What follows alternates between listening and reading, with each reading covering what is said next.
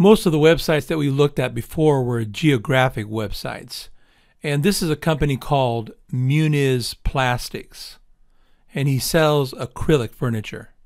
And we've been moving some of the keywords around a little bit because he keeps changing his mind about what keywords he wants to rank for. But his big one was acrylic chair and acrylic chairs.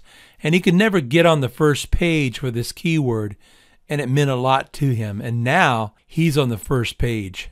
I also want to show you the site. Look at this. He's getting $2,100 worth of traffic a day estimated from his organic rankings.